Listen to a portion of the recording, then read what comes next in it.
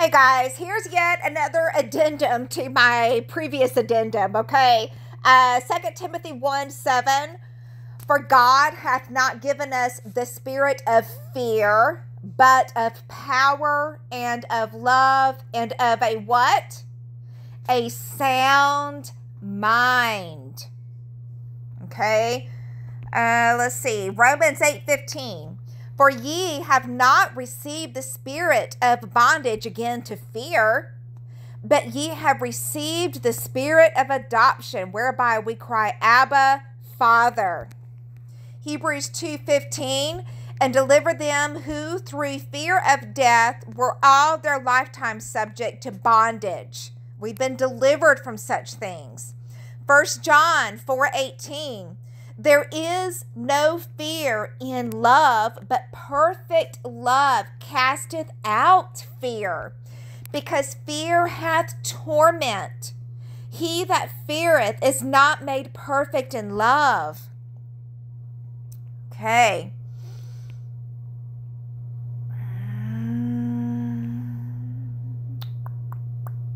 Just looking.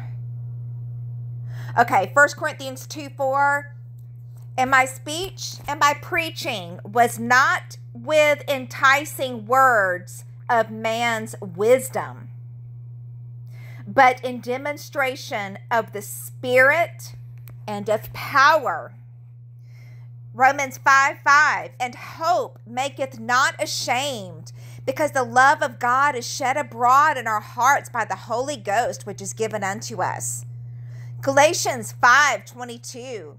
But the fruit of the Spirit is love, joy, peace, long-suffering, gentleness, goodness, faith.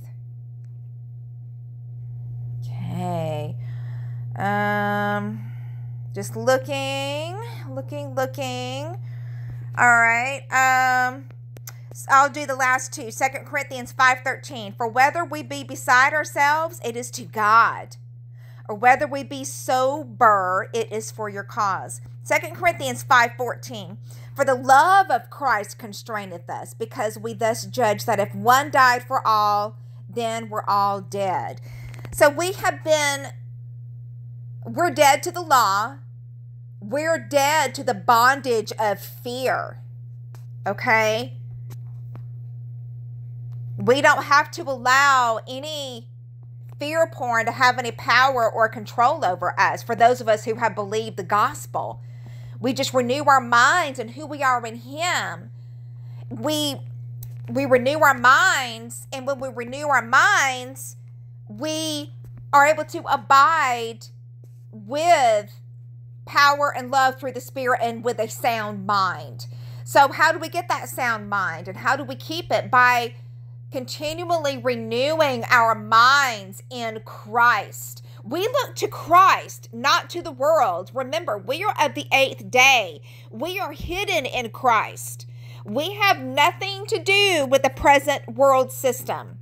Yes, we're in the world. Yes, we work. Yes, we take care of our families. Y'all know I'm not talking about that. Yes, we have responsibilities.